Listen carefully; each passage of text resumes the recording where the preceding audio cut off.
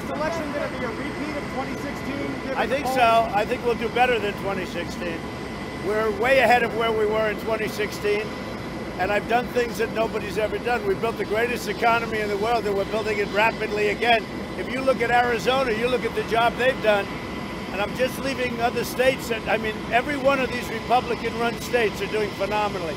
The Democrat-run states are not, but they're not going to affect our numbers very much. I think they're going to open up on November 4th. They'll be opening up on November 4th. And by the way, the fact that Kristen Welker is, you know, a dyed-in-the-wool radical left Democrat or whatever she is. Okay, then ask, why are you defending her? Then ask her, why did she delete her account? Would you please have her put her account back? And you know what? It's not going to affect, I know you want to stick up. It's not going to affect me. I'm going to be there. But, you know, I told you about the last one, and I was right. And I told you about Savannah Guthrie, and I was right. And I'm telling you about Kristen Welker. Kristen Welker should put all of her statements back on. She deleted her entire account. She shouldn't do that. What is with the mics? Are they trying to have? What? Are they trying to have the moderator be able to turn off the mics? Is that what? I have no idea. I'm doing this. What am I doing to prepare? I'm doing this. I've done very well in debates, and you know, you do what you do. You just do what you do. The last debate, I had 2-on-1. I usually have 2-on-1 at least. And I did well in the last debate, and we did well with Savannah Guthrie based on reports. But all you can do is, look, you know, you go around, we do interviews with you. This is like, I call this debate prep.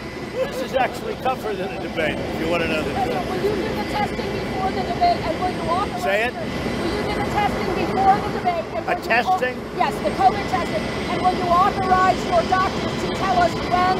Sure, I would have no problem with it. I'm not only am I free, positive or whatever, what would you call it? I'm totally free, right? Not only am I free, I'm immune, they say. They say if you've had it, you're immune. Now the question is, are you immune for 4 months or for the rest of your life? That's the only thing we don't know. Will you authorize your doctors to tell you when you tested negative last before the last Is that debate? very important to you? Yes, You seem sir, to it be is. so intent. But if it's so important to you, why is it so important to you? Because we want to know how long. I know, the but debate why? has been. Why? We want to know if you followed the rules. I know, but why is it so important to Will you? you authorize your Look at the doctors to release dedication. that Yeah, information? my doctors have already given it.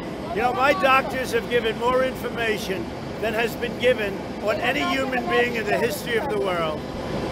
President.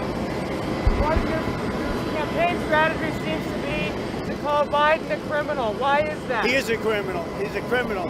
He got caught, read his laptop, and you know who's a criminal? You're a criminal for not reporting it. You are a criminal for not reporting it. Let me tell you something. Joe Biden is a criminal, and he's been a criminal for a long time, and you're a criminal in the media for not reporting it. Good luck, everybody. Have a good time. Have a good time.